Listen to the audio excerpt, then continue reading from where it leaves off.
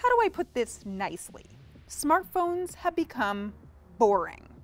All the black slabs look the same and have comparable cameras, processors, and screens. Yep, they're a snooze fest. Well, not all of them actually. This new LG G5 is proof that some phone makers are still after ideas that will wow us. Now, don't get me wrong, I don't think you should buy this thing. The Samsung Galaxy S7 and the iPhone 6s are far better when it comes to camera, battery life, and design. So no, LG's latest may not be our phone of the present, but it points to the future. Yep, we're going to the future to see what our phones will look like. The G5 has a secret talent. Its bottom half slides out so you can attach different accessories. It's a glimpse at modular design.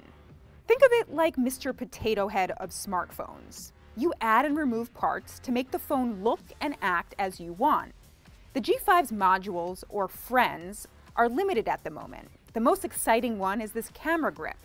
Google's Project Aura team is designing a modular phone with far more flexibility though. You can swap the screen, storage, speakers, camera, and more.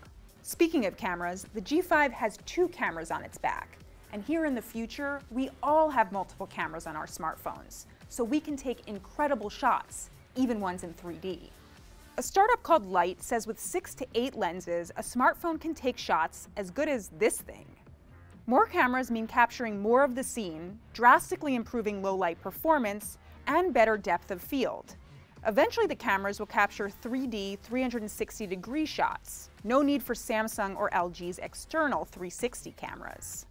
And you'll be able to see those 3D 360 shots by attaching your phone to a virtual reality headset, or as a hologram that jumps right off your phone's screen.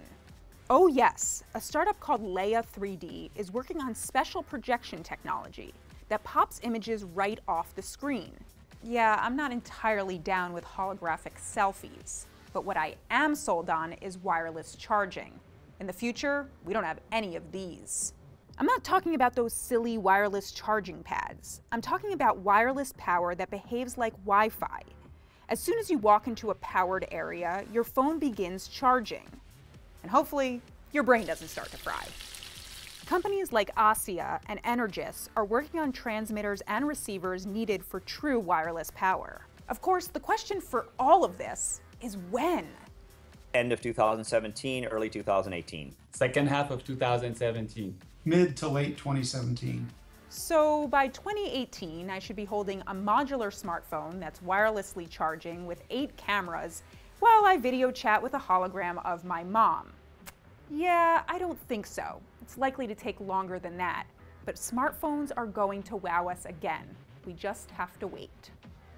I don't know. All right.